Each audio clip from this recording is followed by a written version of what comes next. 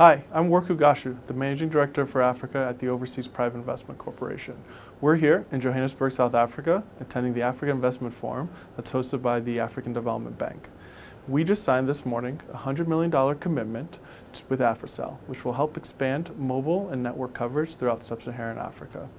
This signing was part of our broader Connect Africa initiative, where we've committed $1 billion over the next 2 years to help expand ICT growth on the continent. Excitingly, a few weeks ago, President Trump signed the BUILD Act, which will significantly reform our development finance institution of the U.S. government and enable us to do more on the continent.